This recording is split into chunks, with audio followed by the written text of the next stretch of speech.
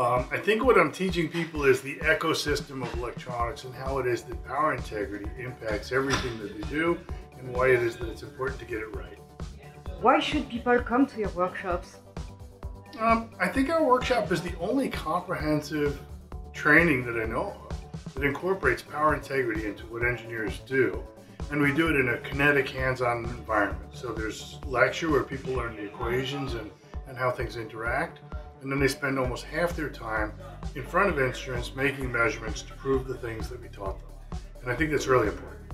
I think using the Bodhi VNA, it wasn't quite in my tool belt, so it's good to be exposed to that, I would say. So, it gave me a lot more questions to think about, though, that's for sure. Opened my world up a little bit. So this one, I think, is a very good combination between some series, and at the same time, we can get our hands on all the equipment. So it's pretty good, this one. I like it. Okay, yeah. So you do a lot of workshops? Yeah, I do a lot of workshops.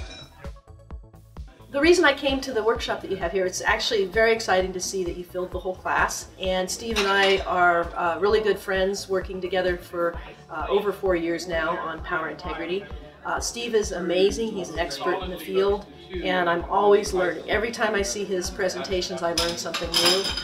The other one that Steve and I are both working on is how to get the message across about flat impedance and using impedance design for power delivery. What did you think of the location for the workshop? The location is really good. I think it's interesting, and I think that it was fascinating for people to be able to see the stadium, and I think that there's a certain amount of excitement about that. It's a little bit remote, and so I think people end up walking a little bit, but I think that overall everybody's feeling was this was really awesome. How was your experience with Sierra Circuits? Oh, SierraConnect is awesome. I think SierraConnect does a great job for their customers, and I think that that's true on a number of levels. Number one is that they know what their customers need, and I think they do an excellent job of providing that. I think in terms of connecting with their customers, in terms of setting a venue and a comfortable workspace for the class, they just did an outstanding job. What did you think about Steve? Steve's very... No, I'm just kidding. Oh, he's a very good teacher, and he's very experienced, and he's also very knowledgeable. So he's a very good lecturer. So he introduced a lot of useful skills, and then I also he answered some of my questions which I made in the project. So